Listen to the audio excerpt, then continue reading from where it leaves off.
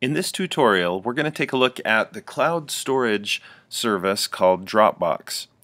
And Dropbox was one of the first cloud storage services out there on the internet, and many people still believe it to be the best. It's one of my favorites, right up there with Microsoft's OneDrive. I like both of them about equally. But let's take a look now at Dropbox and what it can do for you. Here I am at Dropbox.com, and as you can see, it says Your Stuff Anywhere. And that's the idea here, is that you can have a Dropbox on your computer that anything that you put into that Dropbox will be available to you on all of your devices. So to get set up and ready to use Dropbox, you can go to Dropbox.com and you can click this Sign Up button. However, I really recommend that you sign up a different way. If you know someone who already has a Dropbox account, you could ask them to send you a link to sign up. And if you use their link, you'll get bonus storage space, and so will they. Now, I have set up a link associated with this YouTube video, so if you don't want to take the time to find a friend that has a Dropbox link, you can just use my link. It'll help me get some storage space, and it'll help you. If you want to use that link, you'll just look underneath this YouTube video that you're watching now, and you should see in the published area with information about the video, you should see a link. Now, this is one for a different video that I made, but it'll be similar, and you'll just click the link to go and sign up for Dropbox, and you'll get bonus storage, and so will I. But if you prefer, you can just go to Dropbox.com, click Sign Up. There's a few simple questions, and you will be signed up to use Dropbox. And once you're signed up, you will be able to sign into Dropbox.com, and you will be able to upload items into your storage area. Notice that I can click this button here to upload. I simply choose files that are on my computer, select them, click open, and it pulls it up into my Dropbox.com account. So now here is that document that I just recently uploaded.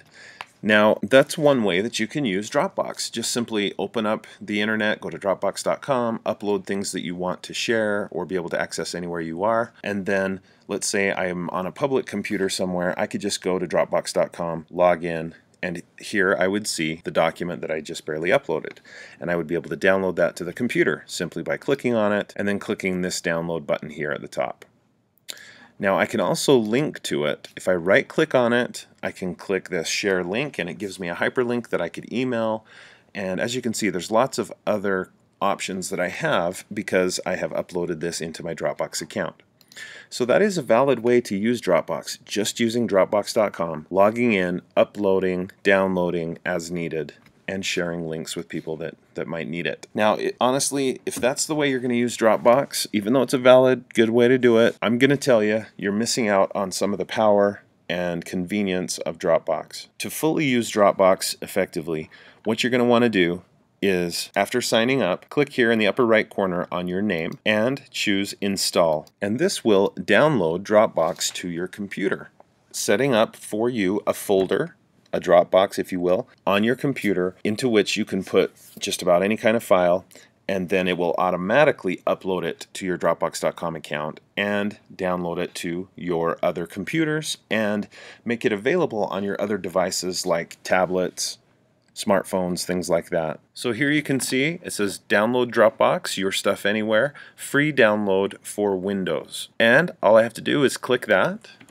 and it says we're now downloading Dropbox. Now, it looks like Internet Explorer prevented me from actually downloading that Dropbox.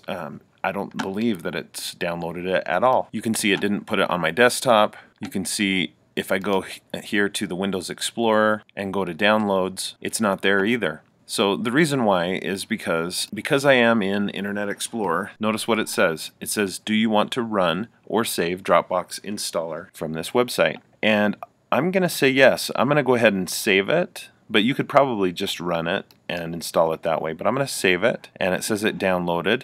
I'll click View Downloads. There's my Dropbox Installer, and I can simply click on it, and over here it says Run. I'll click Run. It initializes the Dropbox installer, and it's going to begin to install Dropbox on my computer. Here, Windows is trying to protect me, wants to make sure that I indeed want to install Dropbox. Yes, I do. Now the installer is taking some time to download additional files and things that it'll need to install Dropbox. Now Dropbox is just about done installing, but while it's finishing, I don't need this anymore, this little pop-up here. This is simply a list of the things I've downloaded, and Dropbox is there, and I clicked run. I don't need it anymore, so I'm going to X out of it. And notice what happens. Now that it's finished installing Dropbox, I get a pop-up on the screen, and it's asking for my Dropbox email and password. And this is the same email and password that I set up on the website Dropbox.com. So I'll type that in and just click sign in, and this will link my computer to my Dropbox.com account. And it says congratulations, it's successfully installed, and I can click to open my Dropbox folder. But I want you to look down here in the lower right corner. There is the Dropbox icon, and that is going to be where I go to access my Dropbox files from now on this Windows computer. I'm just going to X out of that, and then I'll click here on my Dropbox folder. Notice what it says, Dropbox is starting, and it is going to take some time. It's going to try to download all of my files and folders, everything that I have on Dropbox.com onto this computer. And that is something that you need to know. You need to know that the files that you have in Dropbox will be downloaded and will take up space both on this computer and on any other computer that I have installed Dropbox. Now, it works a little differently with mobile devices like Android devices, iPads, iPhones, smartphones of other kinds. In those cases, I can see the documents and the files and I can access them, but they don't really reside on the devices until I tell them to. Okay, so you can see here Dropbox is working to download all of this stuff to this computer, and if you look at the icon here in the lower right corner, there's a spinning circle. That indicates that Dropbox is working hard to synchronize the files and download them onto this computer. The first time you do this, it's going to take some time if you have a lot of files online, because it takes a while to download everything to your computer. Now let's pretend that it's done. It's not, but let's pretend like all of these files and folders are downloaded to my computer, they're ready to be used. A couple of things that you need to know. Basically, anytime from now on that I want to put something in Dropbox to be accessible on my other devices, all I have to do is go down and click here and then go to Dropbox folder, open that up, and simply just drag in the things that I want to be shared and to be taken to those other devices. Also, I can open any of these folders and access the content, and I can also generate links that I can send to people so that they can access these documents. All I have to do is right click on a document in my Dropbox folder, and notice that toward the top here it says share Dropbox link. And if I click it, it copies a link to this specific document, and now I can paste that link into an email, send it to someone, and they will be able to access just that one document in my Dropbox. It's a really great way to send large files, for example. Let's say I have a 20 megabyte file I want to send to someone. That's not huge, but it's probably too big to email.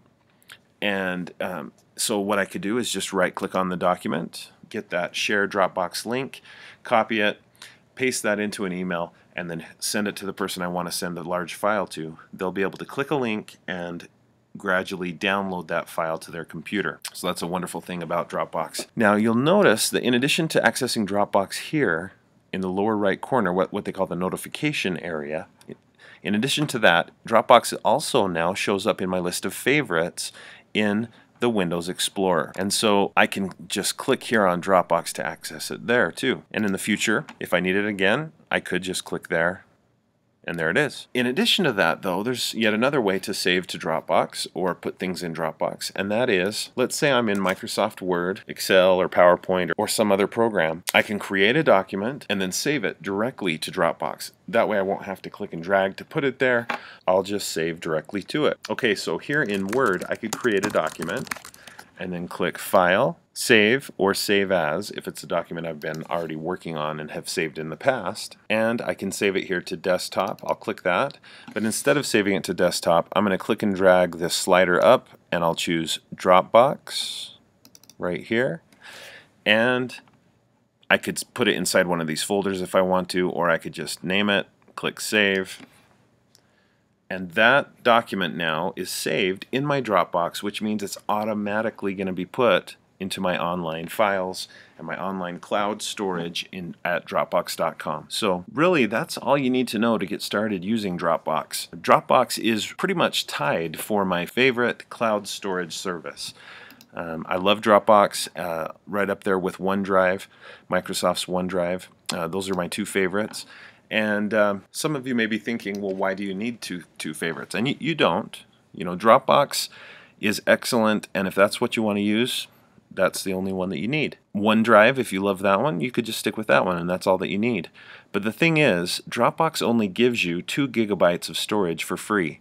If you want more than that, you're going to have to pay, or you can go through the steps to invite others to use Dropbox, and then you'll be able to get bonus storage as well. So the nice thing is, if you have Dropbox and OneDrive, it's basically like doubling your storage online in the cloud. So I think Dropbox is just a great cloud storage service, right up there with OneDrive. I think they're both top-notch, and I love both, and I use both. In some ways, Dropbox is superior in that there are more services and apps that tap into Dropbox and let you save directly to Dropbox than there are that let you save and tap into OneDrive. And so in that way, Dropbox is probably a little bit better even than OneDrive. But I like OneDrive for other reasons. It gives you more storage, and it works excellently on Windows computers, but it also works well on Macs. So I hope that you'll try out Dropbox, and if you're interested, I hope you'll check out my video on OneDrive as well. Please subscribe to my YouTube channel to learn more about technology in the classroom.